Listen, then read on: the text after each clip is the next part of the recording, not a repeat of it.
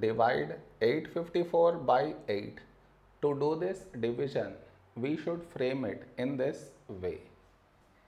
854 here and 8 here. This is your step 1. Next, here we have 8 and here 8. When do we get 8 in 8 table? 8 ones 8. Now we should subtract. We get 0. After this, bring down the beside number. So 5 down. Now here we have 5 and here 8. 5 is smaller than 8. So we should bring down the second number. And the rule to bring down second number is we should put 0 here. Then only we can bring this number down.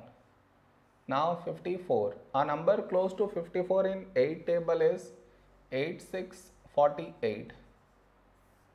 Now we should subtract. We get 6. No more numbers to bring it down. So we stop here.